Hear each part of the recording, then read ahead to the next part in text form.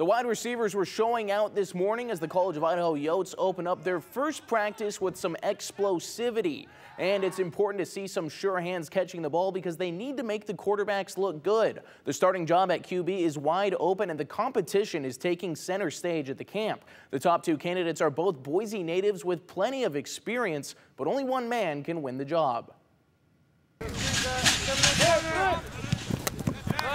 That's what makes quarterback so much fun. There's so much to it. There's so much nuance. There's so much responsibility. And I think these guys are really attempting to embrace all of that. Head coach Mike Morosky says he's looking to name a starting quarterback a week prior to the Yotes' first game on August 27th. So the clock is ticking. Both candidates provide a wealth of experience. Andy Peters joined the team in May after transferring from Boise State, while Ryan Hibbs has been with the program since 2019, started in multiple games, but has never won the starting job in a preseason camp.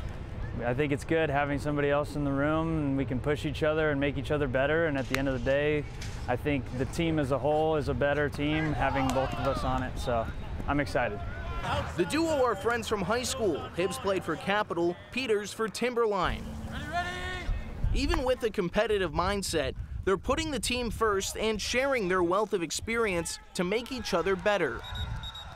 You know, it's each of us pushing each other to be the best that we can be. I know these things are weird sometimes and there's some tension between guys, but me and Ryan are super cool with each other, and you know, it benefits the team because, you know, the best guy is picked and that means he really earned it. In terms of Ryan and Andy, it's very helpful to have two experienced guys working hard together, Andy adapting and Ryan trying to figure out how to improve his game and become more of a consistent threat.